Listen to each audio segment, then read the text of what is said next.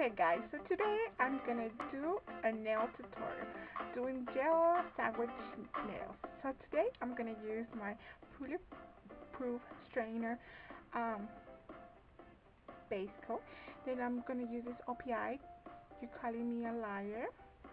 Then I'm gonna use this new OPI from the new collection from Stefani. And then I'm gonna use this other nail polish um, from Revlon.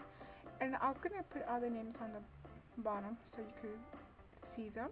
I'm gonna use my favorite top coat and then fast drops to dry my nails. And then I'm gonna use these rhinestones.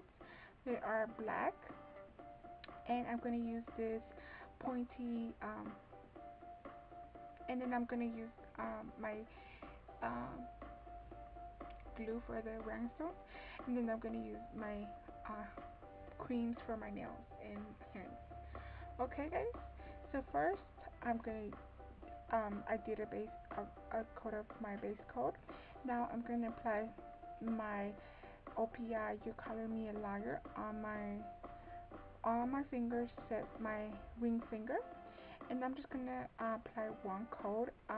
If you really want to have a lot of layers with your sandwich jelly sandwich nails, then you could go ahead and put 2 layers and then 2 layers on top but of your glitter. But I'm just gonna use one layer of You Calling Me a Liar from OPI, and then I'm gonna go ahead and apply my glitter on my, not even in my ring finger, in my middle finger.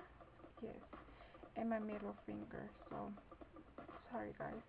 Now I'm just gonna go ahead and apply one coat and try to make that even and make it look even. Now I'm gonna go ahead and apply this um, glitter from Revlon, and it's called Graffiti, and I'll put the number and stuff on the information bar. So as you see, I'm just applying an even coat of glitter all through the nail and try to put it on the tips and push it inside. I don't want some glitter sticking out of my nail. Now then, I'm just gonna go ahead and do on all the other nails where I put a coat of Are You Calling Me a Liar from OPI.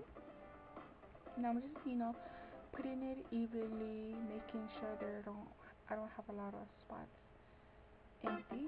So yeah guys,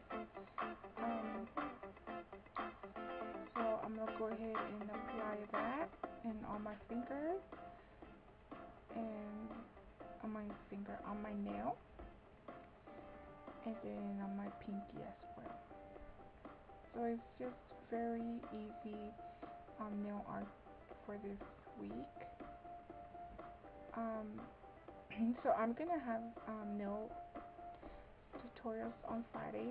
I think that's the perfect day to do nail tutorials.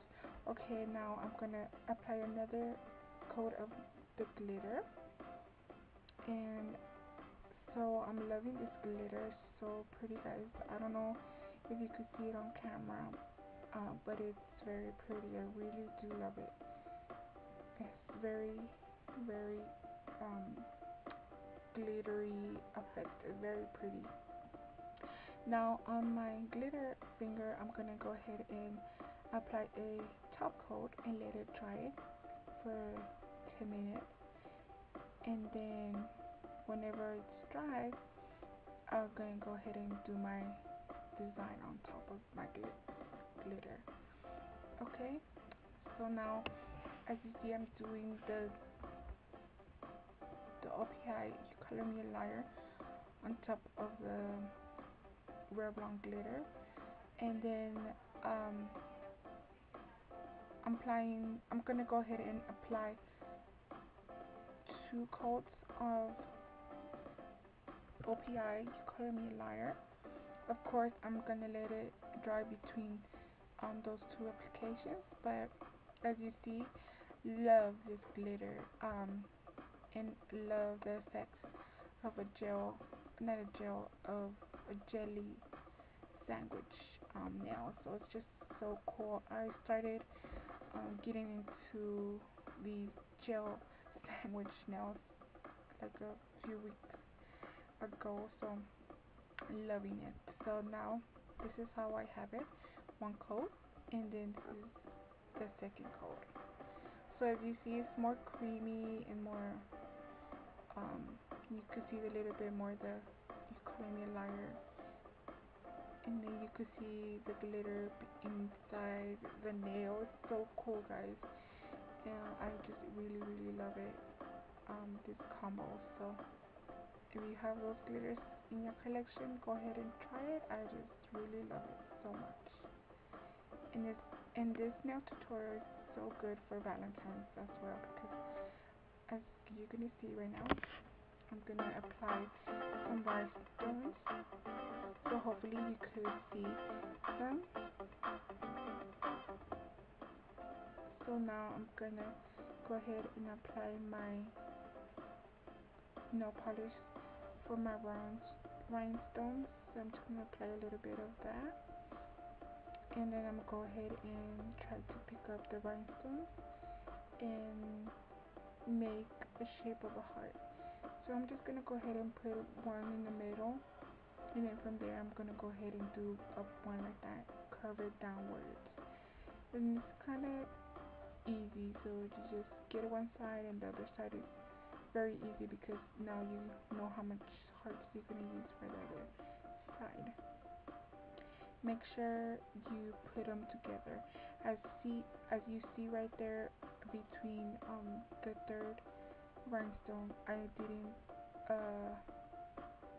put them together, so you could see a gap, and you don't want that. You want them to be together, close, so like that. So now what I do, I press it down with my finger, and of course with the tool that I have, and to make sure it gets stuck a little bit. So there I'm trying to move it, but it's too dry already, so I'm not gonna mess with it. So I just left it like that. But yes, that's how you want your heart. So as you see, my nail, on the other hand, I have it short. So this is how with short nails would it look, and this is the long nail. Short. I really love the long look, like of a long nail. The whole shape of the heart, just really do love it more than my other hand. But it's up to you. It's whatever you want. So now I'm just gonna use my top coat that I just love a lot. It takes forever to dry, but I'll just put some Zoya fast drops, and it'll be all good for 10 minutes. And then I'm just gonna go ahead and clean a little bit with my dotting tool, and I'm just making sure I don't have no polish. So now, sorry guys, now I'm gonna put a dot on each nail close to the cuticle, and then downwards I put the liquid, so you could have all the liquid on my nail. So that's pretty much how I have done my nail. So if you have any requests, guys, just let me know. Of course, I do use my moisturizers whenever it's dry. This is my moisturizer that I use right now. So if you are interested on doing more videos, tutorials, just let me know, and I'll see you next time. Yeah, guys, I'll see you next time, and have a nice weekend, and I hope you have a nice and safe weekend. So yeah, guys, bye.